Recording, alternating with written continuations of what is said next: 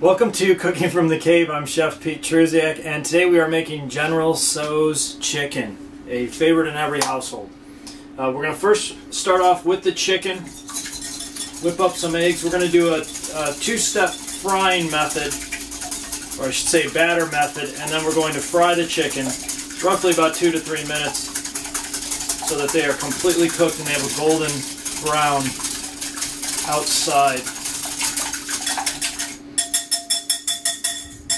The next step, after whisking the eggs, you're going to add just a little bit of liquid. I mean, steal some of our stock in here as well. Maybe just 1 tablespoon. If you're not using stock with this recipe, water works too. You just want to thin the eggs out ever so lightly so you can work with those whipped eggs. Next step is salt and pepper. I season it twice. I'm going to do a pinch of salt and pepper on the chicken itself. Then I'm going to do it in the flour as well. The reason for that is we're going to take the chicken, go right from this bowl to the eggs, to the flour, and then into the fryer. Few words about that. Make sure you have plenty of room to work. Make sure you keep one hand as your dry hand and one hand as your wet hand.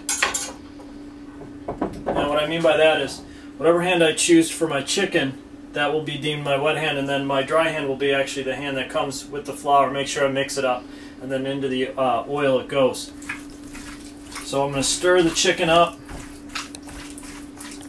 and I've diced up about 1.5 pounds of chicken breast. You can use thigh meat if you want to. Just want to make sure you get all this, as much of the skin and all the bones out.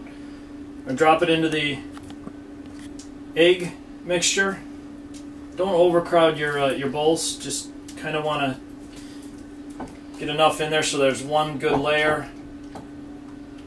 Give it a couple shakes, and then into the flour it's going to go as well. And again, don't overcrowd your flour bowl either. Probably can do 4 or 5 pieces at a time in here. If you're using a larger vessel like I am over here with the wok, I can probably stage an area over here so that the chicken, I can get most of the chicken breaded, which I'm going to do, and then I'm going to fry it in maybe 2 or 3 batches at a time. So I'm going to continue that, get all of them breaded, and we'll come back and we'll fry. Our next step is, after we have our chicken breaded, is to fry it. Now, whenever you're frying something, you want to start by dropping 1 or 2 in there to see if the oil is hot enough. You can use a thermometer if you want to as well. I did the test run. Chicken started bubbling up, started caramelizing very nicely, and so I dumped a full batch in there. If you notice about the oil is obviously boiling around where the chicken is. That's some moisture being released from the egg, the batter, as well as the chicken into that oil. Gives you a good idea that it's at a good temperature. Roughly we're right around 350 to 375. I'm using a peanut oil and canola oil blend. You could use just straight canola oil if you do have peanut allergies as well. And I just want to make sure that nothing is getting stuck to the bottom of the pan, meaning that there's some chicken that's underneath the first layer that we see there. So I'm going to periodically move them around. But realistically, the oil is going to do all the work for me. I can sit back, wait for this first batch to get done, drop my second batch in, and I'm going to, when I'm done with the first batch, I'm going to lift it out. I'm going to let it dry on either a sheet tray, a broiling pan, something where the oil can drip down. Even a paper towel would work great for this. Our second batch of chicken is in there. Our first batch is nice and golden. I'm going to show you how to make the sauce for this wonderful dish. It's going to entail chicken stock or vegetable stock, cornstarch to help thicken it up. And cornstarch is a great thickener for your holiday, for Thanksgiving, or if you're doing you need to thicken any sort of pan sauce up. It's something that everyone has it at home. Just whisk it in, and as you heat it up, it'll thicken up on you. But you also want to, if you can introduce it to the liquid early, it's called a slurry, French term, for basically a thickening sauce. But so we're going to add it to our stock, and then we're going to add all of our flavoring to this. So I'm going to add a little rice wine vinegar, do is that tartness. Soy sauce.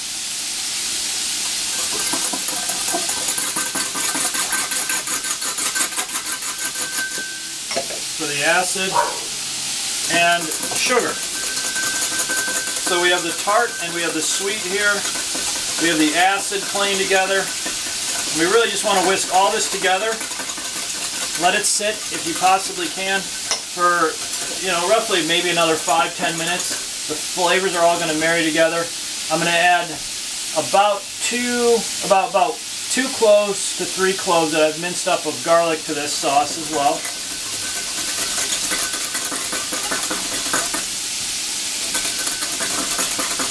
My wife loves garlic, so I'll add a little bit more.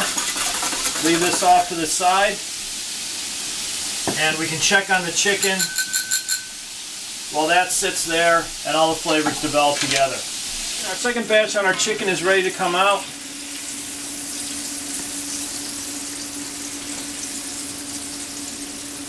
Just want to make sure any excess oil drips off of it. We'll shake. We'll drop it onto our pan over here. Chicken has a beautiful color.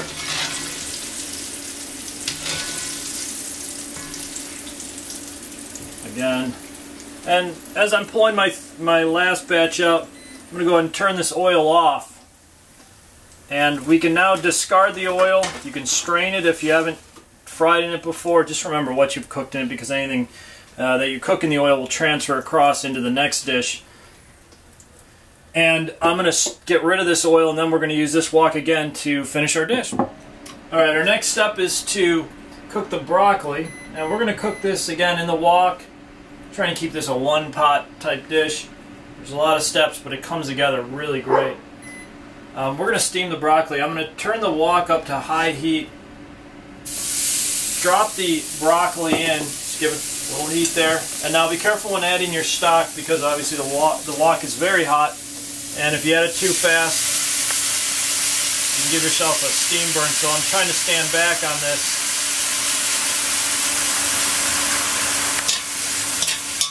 And I'll just quickly toss this broccoli back and forth. Roughly added just about 3/4 of a cup to a cup of stock in there. The broccoli is starting to soften up, turning beautifully green.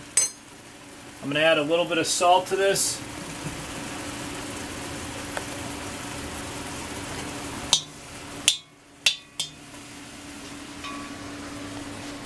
And when it's all done, we can pull it out and put it on the same tray with our chicken. Go ahead and let that stock continue to simmer away.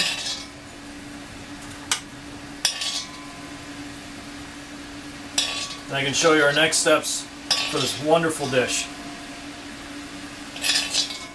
We're now going to finish the dish, and the way I'll do this is I'll start by adding garlic and some green onions to the pan. I'm going to show you how I like to cut the green onions. I'm going to use the whole green onion, so I'm going to save the green tops for later. Except, of course, the ones that fall on the floor. I'm then going to thinly slice the green onion up, basically from where it goes yellow to white. And we're going to incorporate the green onions, the garlic, and I'm going to use a little bit of the microplane in. I'm going to microplane some ginger into this as well, and I'll show you what I mean by that. But whatever residual liquid stock is in the bottom of your pan, so if it's water or stock, go right ahead, add your garlic and your ginger and your green onions to that. Turn your heat up high so they can start to cook a little bit, as well as release a lot of flavor into it, into your wok, your microplane, and the ginger. Just go back and forth with it. I'm using probably maybe a 1/2 inch of ginger for this recipe. Roughly you're going to get maybe a tablespoon and a half of ginger, but these microplanes are great because as you're doing this, you don't see a lot of stuff happening on the one side because it's all underneath there, all stuck, and all you got to really do is just tap the wok once or twice with your microplane and everything falls off. We're going to stir this around in this liquid. It's starting to smell really great in here. I'm going to incorporate some chili peppers. And these I reconstituted in a little bit of stock so they're soft. And when I talk about reconstituting the stock, what I'm doing is I'm letting them sit in hot stock or hot water for roughly about 15 to 30 minutes. You can do that while you're frying the chicken, or at least start it before you start breading the chicken maybe, so there's not a lot of work that needs to be done now except finish the dish. I'm going to turn my heat to low. You can add a little bit more stock if your wok turn goes dry on you.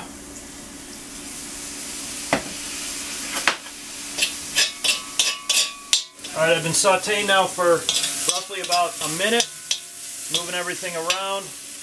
I'm going to add my sauce. This is the sauce with the cornstarch.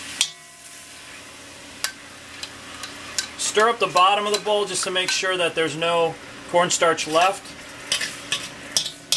or that's separated from your sauce, your soy sauce and your vinegar. This is starting to smell really good. You'll notice it starts to thicken up on you.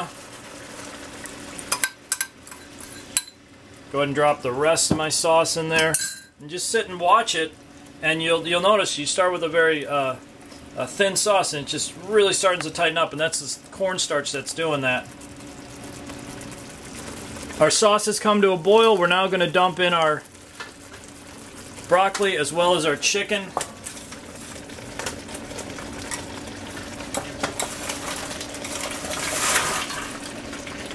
And I'm going to give it a good stir.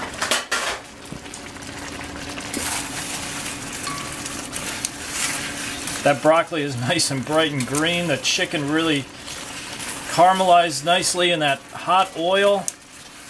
And you have a wonderful dish that we're going to serve over some rice. Alright, I cooked up some white rice for the base of this dish, and we're just going to slowly pour this in. And you want to get all that sauce in there. The rice is going to really absorb it in.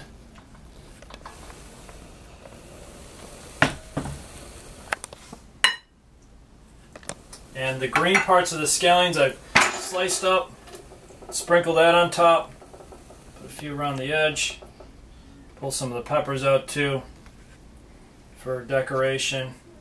And there you go, General Tso's chicken. This is Cooking from the Cave. I'm Chef Pete Trzeciak. Thank you again for joining us. Hope to see you real soon.